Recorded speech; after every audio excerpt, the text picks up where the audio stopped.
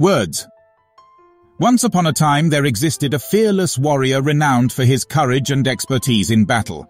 He had triumphed in numerous conflicts, but his volatile nature and propensity for quick anger were equally legendary.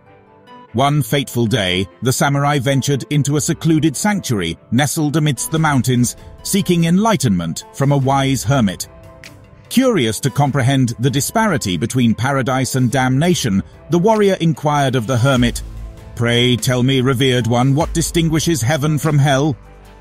The hermit gazed upon the samurai and questioned, "Who art thou?" The warrior promptly responded, "I am a samurai, a formidable warrior." The hermit, offering a subtle smile, gently remarked, "A person of your impolite disposition is indeed audacious enough to question me about the realms of eternal bliss and suffering." Taken aback by the hermit's retort, the samurai felt a sting of insult course through him. His hand instinctively reached for his sword, poised to strike down the hermit. However, before he could execute his aggressive intent, the hermit serenely whispered, "This is hell." In that moment, the samurai found himself astounded by the hermit's words and the tranquility with which they were spoken. He realized that his own wrath had ensnared him within a nightmarish mental state. Observing how his tempestuous temperament had driven him to rash and reckless actions, he stood on the precipice of committing an abominable deed.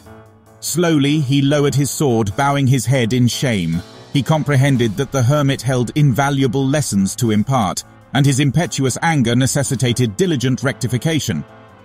Humbly, the samurai extended his sincerest apologies to the hermit, seeking forgiveness for his transgressions.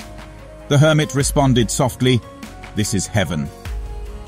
Intrigued by these words, the warrior contemplated the notion that he too could experience a heavenly existence.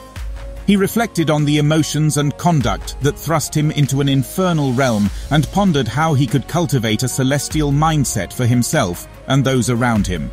Recalling the words of the Dalai Lama, he acknowledged that anger and violence were the architects of hell, whereas humility and forgiveness held the power to create heaven. Determined, he resolved to nurture greater humility and forgiveness within his own life, aspiring to fashion a world imbued with peace and compassion. Until their paths crossed once more, he bid the hermit farewell, embracing the promise of a blissful tomorrow.